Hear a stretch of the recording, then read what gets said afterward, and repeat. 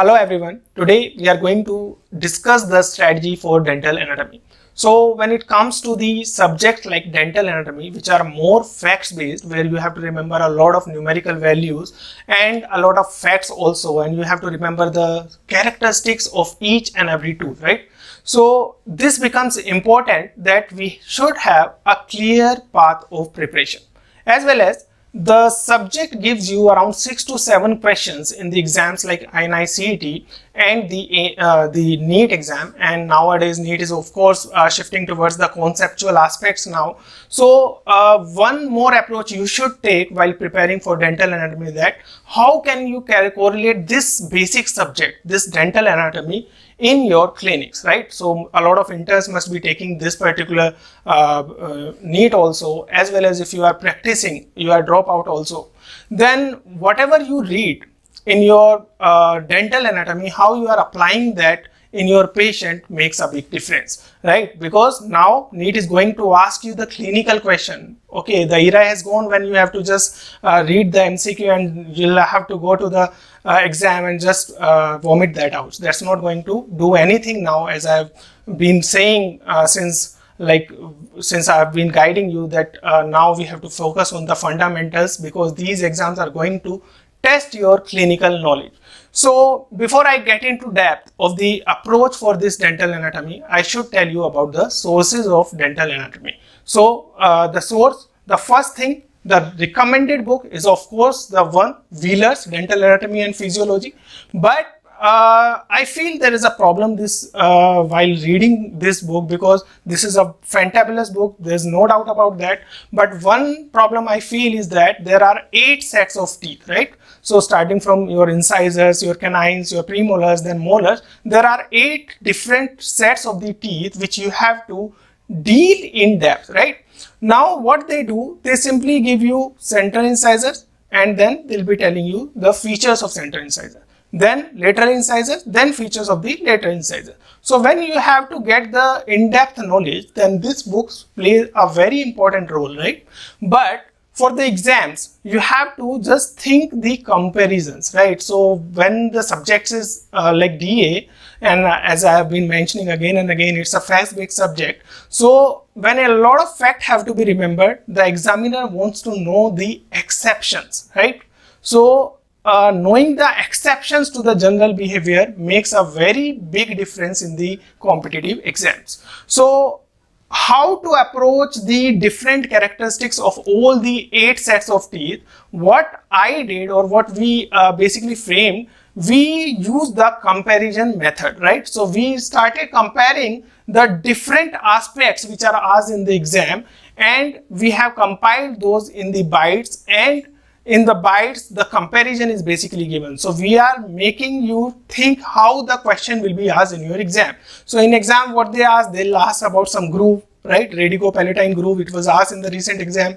Then they can ask about the elevations, they can ask about the exception in certain cusp or certain ridges, right? So all these things they can ask. So what we are going to do in bites, what Meritus has done, we have just compiled all these information from the Wheeler's and other standard sources, as well as there is very much controversies about the chronological period. So according to the Indian examination, we have compiled and searched the keys and compiled those correct ages which are asked in the Indian exams, and we have put it in a tabular form.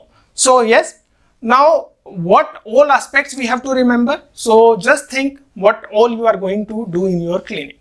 So keeping in mind the changes the NEET is adapting, and the exam is of course going to be more conceptual nowadays. So what we have done, we have divided our syllabus in the tasks. So you can have the important topics as tasks, and of course you can read the attached bites to those topics, and then you can do the MCQs on those topics. So we have the bites covering these topics, as well as the very good set of MCQs has been given, so that you can master at least these topics, because these are frequently repeated and the questions are expected from these topics mostly.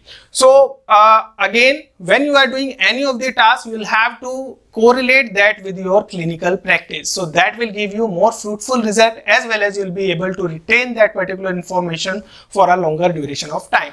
So let's see what are the different tasks. The first thing which we have to remember is the deciduous dentition, and in the deciduous dentition we should know the anatomy of the deciduous dentition, as well as you should know the chronology of the deciduous dentition. So you can think like that: pediatric patient comes to your clinic, you should be able to estimate the age of the patient, or you should be able to know any discrepancies which is happening due to the eruption timing of that particular in that particular patient.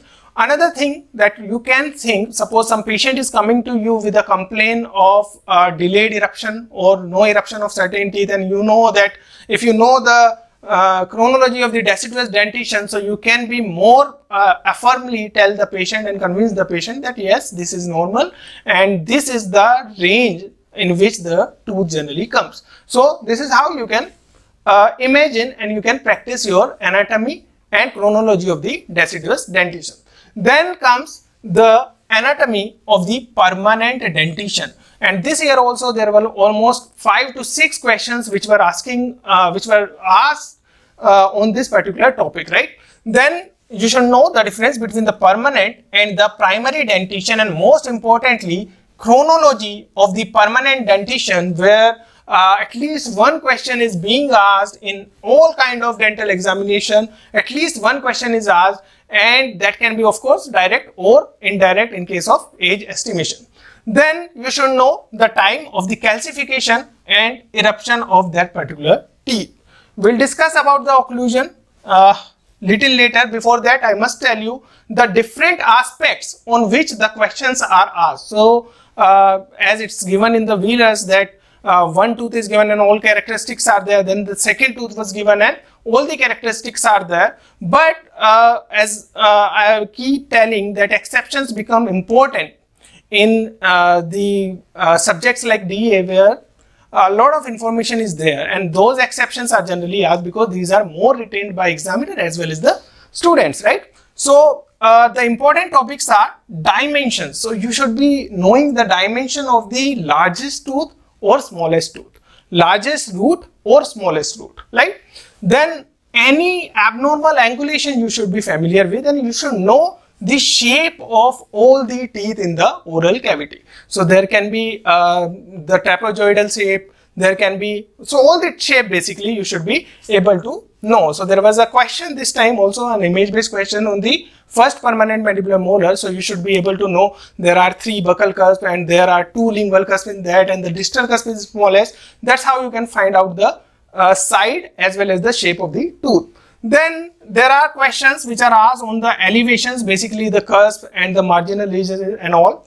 Then the depressions, the grooves and the fossas and all, and the embrasures. And when the examiner wants to test you thoroughly, they can ask about the contact points. So generally names, they ask about the contact points also.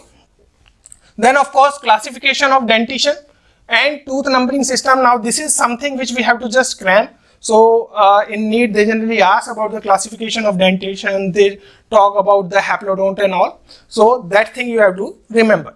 Then dento-osseous structures and TMJ. Now TMJ is fetching at least one question, either from the dental anatomical aspect or from the oral surgery aspect or from the histological aspect. At least one question is being asked. So this year also one question was asked, right? Then you should be familiar with the image based questions. So you should be familiar with the images of all the teeth in the oral cavity. Now coming back to the occlusion, how you are going to relate this occlusion in your dental practice also, or the clinical practice also, you should be knowing that. So basically while we are dealing with the occlusion, of course we are seeing the occlusions basically. Secondly, we are more focused on the equilibration. So what is this equilibration basically?